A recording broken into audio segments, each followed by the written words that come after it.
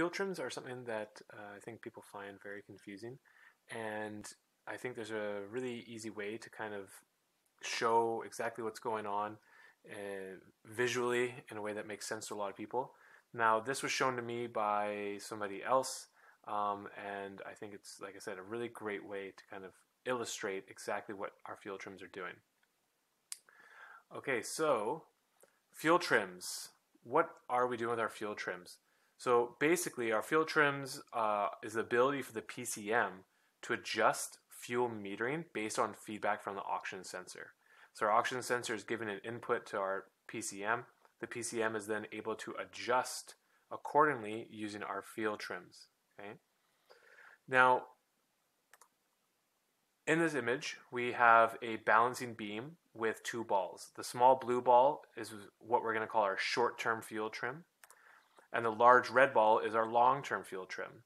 Now, our PCM is trying to keep our little balancing act perfectly balanced, and if it's perfectly balanced, then that gives us our stoichiometric ratio of 14.7 to 1. Okay, so that's 14.7 parts of air to 1 part of fuel. And that is basically what is going to give us our optimum operating parameters. Okay, so in a perfect world, if we are able to balance this and basically achieve our 14.7 to 1 ratio, then everything is A-okay. All right, now looking at a oxygen sensor, and by the way, here I'll explain this a little bit more. So what I mean by this is one side of this balancing beam would be considered the engine going lean, for example, 20 to 1. And then the other side of the balancing beam would be the ratio going rich, for example, 10 to 1. So looking at this balance beam, if it's perfectly balanced, it's not too lean, it's not too rich, it's perfectly in the center, which is our 14.7 to 1 ratio. Okay. Now looking at an oxygen sensor reading, the oxygen sensor should be giving us a cycling reading. Okay. So it's not lean, it's not rich, it's just cycling back and forth like normal. Now, unfortunately, we don't live in a perfect world, and things happen. Such as if the engine starts to run lean. So the engine starts to run lean. For example, let's say 15 to 1 ratio or 16 to 1 ratio. So it's starting to go a little lean. Then what's going to happen is our little balance beam is going to become off balance. All right, the engine is going to go too far lean, and that's not good. We want this balance bar to be perfectly level. So right now we're too lean. We're not 14.7 to 1. All right, so what do? Well, our PCM is going to use what we call our short-term fuel trim, which is sometimes written as short-term fuel trim, to try to correct for it. So our little ball here, our little short-term fuel trim ball, is going to start rolling out and starting to enrich in the actual mixture. So it's going to actually add fuel. And our short-term fuel trim is actually going to start displaying a reading on our PIS list. And for example, it might start to read 8%. So that's a positive 8%. So what that means is that we're adding 8% more fuel. All right, so the vehicle is lean, the engine's lean. The engine knows this because we have an oxygen sensor. The oxygen sensor should have been cycling, and for some reason, all of a sudden, so maybe it was cycling, and then something's happened, and the engine's gone lean. Right? So the engine's now lean, the ECM knows this, and it starts to control the fuel trims to try to correct for it. So our fuel trim starts moving out, it's enriching, okay, it's adding fuel to try to balance this thing out. So looking at our actual PIDs list, our short-term fuel trim will start to come up. All right, so it starts to come up. It saw that it started to go lean, so it starts to increase the actual fuel trim. All right, so it's going in the positive side. It's adding fuel.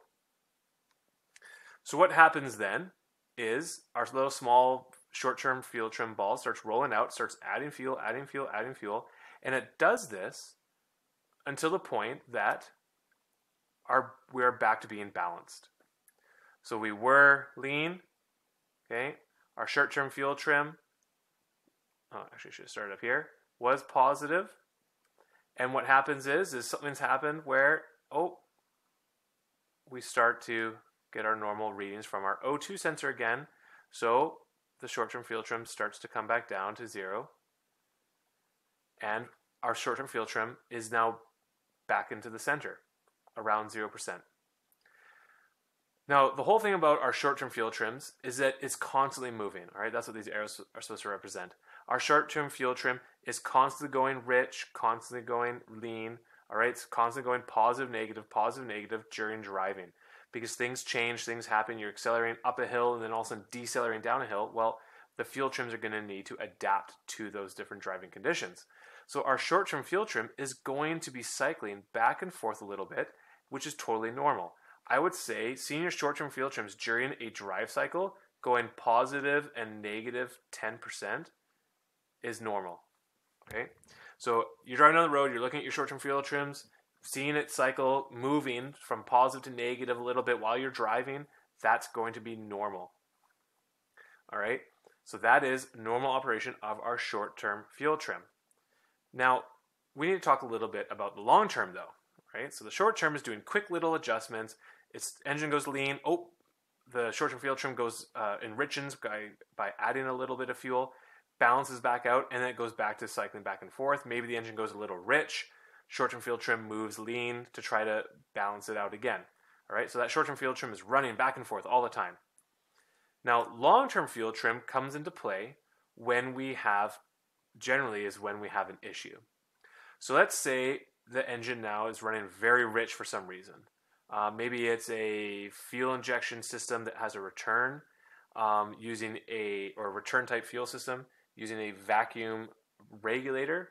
Vacuum regulator is leaking and it's just sucking raw fuel into the engine. Well, our oxygen sensor is going to show that it's really rich. Okay, it's really rich. It's above 450 millivolts. It's close to 1,000 millivolts. All right. So what's going to happen is the short-term field trim initially is going to come shooting out. And it's going to come out and it's going to go negative, and it's going to sit there and it's going to come out and out and out and out very quickly until it's trying to balance out. Now, once that short-term field trim crosses a point, let's say plus or minus 8%.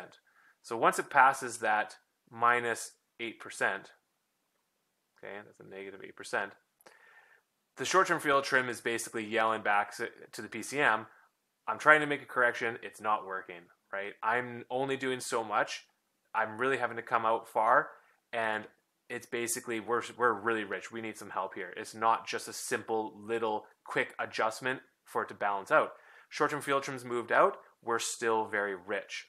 So what happens is the long-term field trim starts rolling out to help, right? So the long-term field trim starts coming out, and it is now going to sit there and start to help balance this beam out again.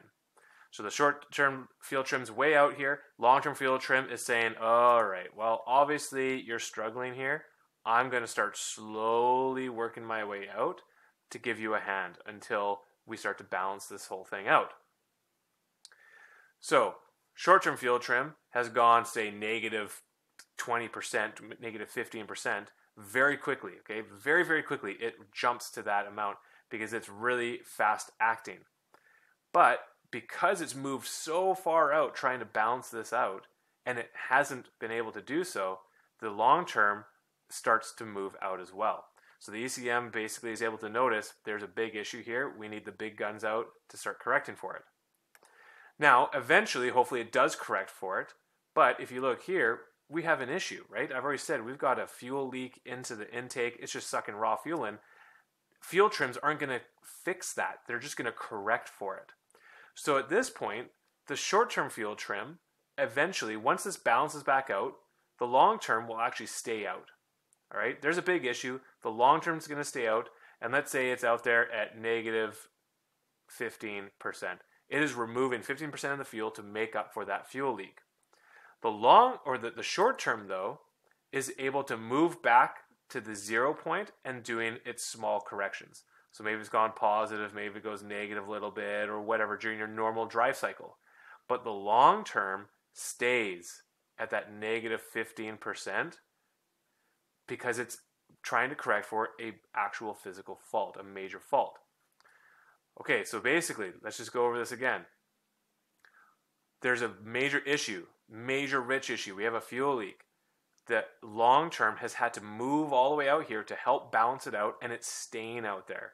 The long term fuel trim is not fast acting, but it makes a big difference, and it's going to remain out, at negative 15 or positive 15 or whatever to try to correct for it.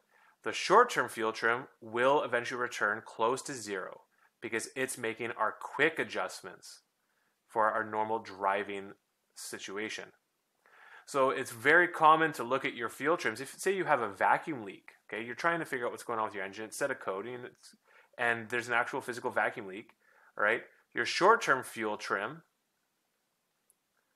may read something like, I don't know, positive 4%. And then your long-term fuel trim is going to read maybe, let's say, positive 18%. Okay, so that means it's adding 18% more fuel for the long term. The short term is closer to zero, right? That could be negative 4%. It's closer to zero because it's making its small little corrections for normal operation or normal driving. The long term is going to stay much higher because it's correcting for a vacuum leak. Now, if it was a fuel leak or something like that, then maybe it would read negative 18% and the short term will be cycling but positive and negative close to zero. Okay, so that is like the basic gist of what's going on with our fuel trims. Now remember, our short-term fuel trim, okay, short-term is using our O2 sensor. Okay, so we have our O2 sensor being used, and that is what the short-term fuel trim is using to make its corrections. Now the long-term fuel trim, okay, what that's using in order to make its adjustments is actually what the short-term fuel trim is doing, right? O2 sensor is an input to the ECM. The ECM makes a very quick adjustment using the short-term fuel trim, but the ECM is monitoring what the short-term fuel trim is doing and then starts to adjust the long-term fuel trim in order to make any bigger changes that are required. Okay, so I really hope this video kind of helped explain a little bit of about fuel trims, what they're doing and the purpose of them. There's lots of videos showing, at data and stuff like that on how to read it and how to diagnose it, right? What a negative percentage would mean on the long term, what a positive would. And the big thing is just realize is if you've got a vehicle and you're looking at your fuel trims, focus on your long term for diagnosis of large issues such as vacuum leaks, which would cause a positive percentage, because remember, positive is adding fuel, or things like inadvertent fuel being added, so that would be a negative. Or you could also use your fuel trim data for looking at or diagnosing bad oxygen sensors or wideband sensors, things like that. Okay, so hopefully this video helped. If you have any comments or anything like that that hopefully are helpful to other people, please leave them below, and I'm sure others would really appreciate it.